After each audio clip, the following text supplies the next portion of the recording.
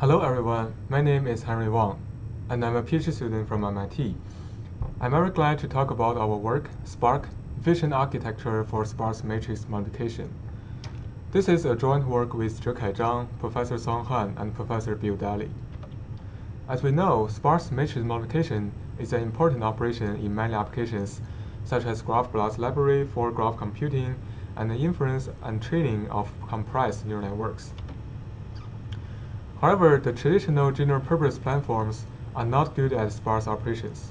We found that on Intel CPU, ARM CPU, and NVIDIA GPU, the hardware utilization when doing double-precision sparse matrix multiplication is under 1%.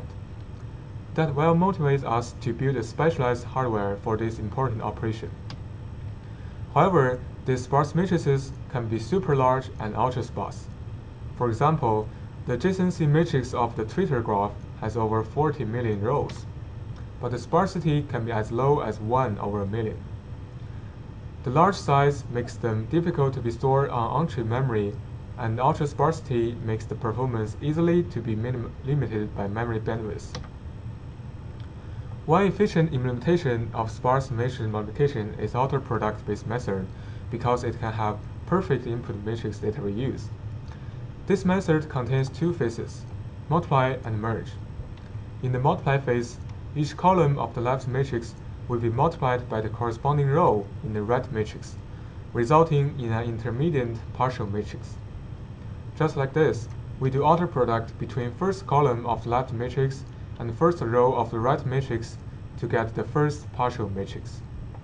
And we repeat that to get 3 partial matrices. And in the second merge phase, these partial matrices will be conducted an element-wise addition to be merged into one final matrix. This method has perfect input matrix reuse because each column and row only needs to be fetched once. But for partial matrices, we need to store them to DRAM and then load back later to do the merge, like this. This access incurs a large number of the DRAM access. Therefore, the output reuse of the auto-product-based method is not that good. The private state-of-the-art accelerator called AutoSpace optimizes the partial matrix DRAM access with a row-wise output stationary data flow. They first compute partial matrices and store them to DRAM, and then they fetch the same row from all partial matrices and merge them before going to next row. Therefore, each of the partial matrices only needs to be exactly stored and load once from the DRAM. Here we show the distribution of the DRAM axis. The x-axis is the number of the non-zeros of a partial matrix, and the y-axis is the round of store and load. This is from a real-world matrix from Stanford SNAP dataset called email INRA. Although only the private state-of-the-art only have one round of store and fetch of the partial matrices, it's still a heavy burden and makes the system bounded by the memory bandwidth. Therefore, our main idea is to reduce both input and partial matrix DRAM access. To do this, we propose pipeline, multiply, and merge, matrix condensing, and Huffman tree scheduler to reduce partial matrix DRAM access. And we also propose a row prefetcher to reduce input matrix DRAM access. We will introduce them in detail soon. First, let us have a look at the multiply and merge phases. With a multiply array, we can get 2 partial matrices here, and our goal is to merge them into one resultant matrix. We represent the partial matrix with the index and value format like this.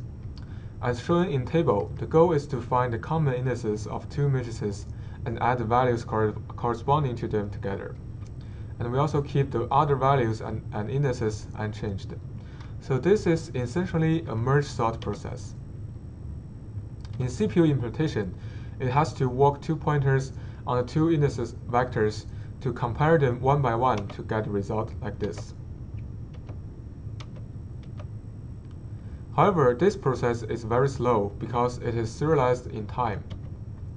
Therefore, our idea is to parallelize in space instead of serialize in time with the help of a specially designed merge sorter. The merge sorter is built with an array of comparators. Still the same example, we put first index array to the top and put second index array to the left. And then we will compare each index in the first array to each index in the second array and get comparison results like this. And then we will also add two auxiliary rows and auxiliary columns around the comparator array to facilitate further computation. Then we will separate the comparison results into multiple diagonal groups marked by different colors. Here in this example, there are in total 8 diagonal groups. For each diagonal group, we will find one and only one boundary tile which separates the greater than symbols and smaller than symbols. Here we mark the boundary tile in the red circle. For the boundary tile, we will output the smaller index of its two input indices as a result, like this. For example, in this boundary tile, 3 is smaller than 4, therefore we output 3. We repeat this process to each of the group. The resultant vector here is actually the sorted vector of two input vectors, and we will find the repeated indices and add the values corresponding to those indices together to do the merge. So now we get the merge sort results of two input arrays. Note that this whole process for these two input index trunks can be finished into only one single clock cycle because there is no data dependency between those indices. The previous case is the merge of two partial matrices. We can use multiple levels of merges to form a merge tree to further improve the parallelism. For example, if we have 4 partial matrices to merge simultaneously, we can use one level of the merger to merge A and B, C and D, and then another level of merger to merge their outputs, like this. Ideally, if we can merge all the partial matrices on chip, then there is no need for DRAM access of partial matrices. However, the number of the intermediate partial matrices is actually equal to the number of columns of the left input matrix, which can be up to 10 million in the real cases. Clearly, we cannot afford a merger with 10 million parallelism, and the practical implementation only has 64 parallelism. Therefore, we have to do multiple rounds of merge, which can incur store and load of partial matrices for many times.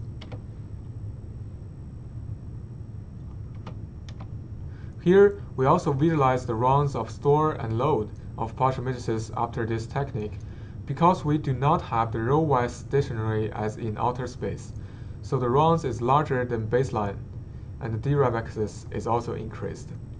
But this technique is actually necessary because it can enable the following several optimizations. Because the number of the partial matrices far exceed the merger parallelism, our idea is to reduce partial matrices with matrix condensing technique like this. In this example, we have 3 columns originally, but we can condense some of the non-zeros to the left and get a condensed matrix with only 2 columns. Therefore, when we conduct outer product, we only need to do the outer product with 2 columns instead of 3. So we only have 2 resultant partial matrices, which is smaller than the previous 3 partial matrices. In the real cases, this technique can reduce the number of partial matrices from several millions to tens or hundreds of partial matrices. Here we show the number of store and load round after matrix condensing. We can observe that the number of partial matrices is reduced, and also, as a result, the round of store and load is also reduced. The DRAM access is shrinked by 5x in this step. After matrix condensing, we only have hundreds of partial matrices, much fewer than before, but still exceed the merger parallelism. We found that most of the partial matrices are actually very small, containing very few non-zeros. Therefore, the order of partial matrices merged can make a big difference. Intuitively, we want to merge those small matrices first and largest matrix in the last round, because after the last round, we do not need to fetch any partial matrix. Here is a simplified example.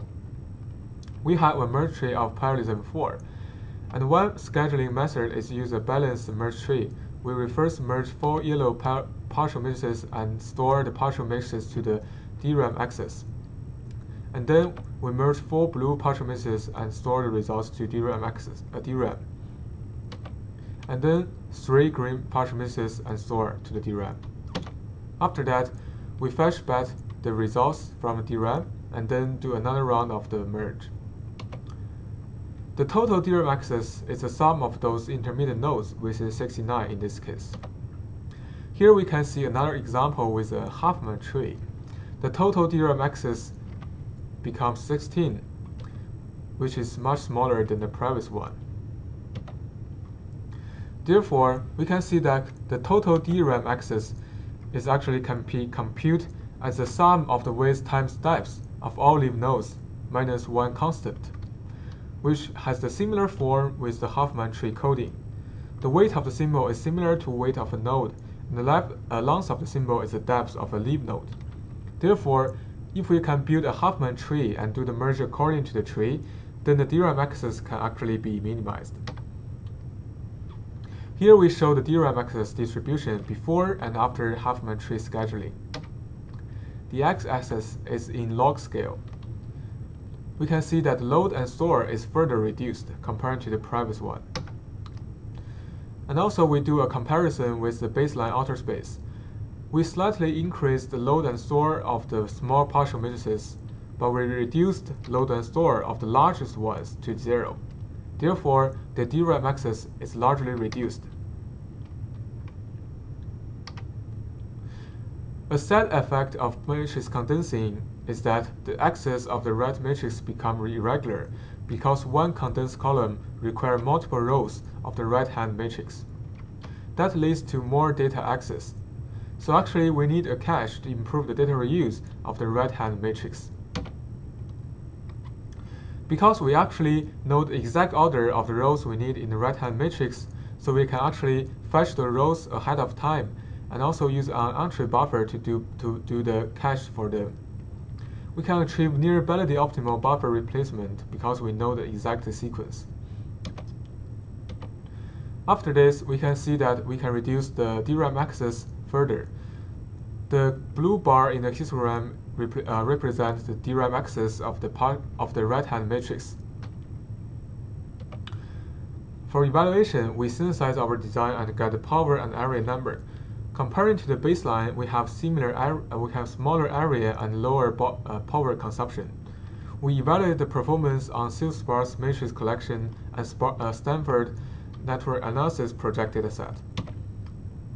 Our design can achieve around 10 gigaflops, which is 4x faster than the outer space baseline and around 20x faster than the Intel CPU and GPU. We also compare with the ARM Armadillo library, and our design is around 3 orders of magnitude faster than ARM CPU. Our energy efficiency is around 1 gigaflops per watt, which is 6x better than outer space and several hundreds times better than other general-purpose platforms. We also evaluate the performance of our design on synthesized RMAT matrix to see what is the performance for different density. SpArch is on average can achieve around 10 to 60 faster than the Intel CPU MKR library.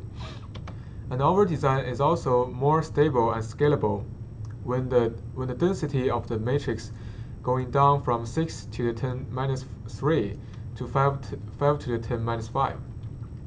Compared to the MKL, our performance degradation is smaller. The MKL has degradation of around 6x and our design have only around 2.7x. We also conduct the area and power breakdown of our design, and we can see that for the area, the largest part is the merge tree and the second large is the row prefetcher. And for the power consumption, The largest part is also the merge tree, and the second one is the high bandwidth memory. The power of the row prefetcher becomes the third largest. In conclusion, our SpArch focuses on reducing both input matrix and partial matrix theorem access.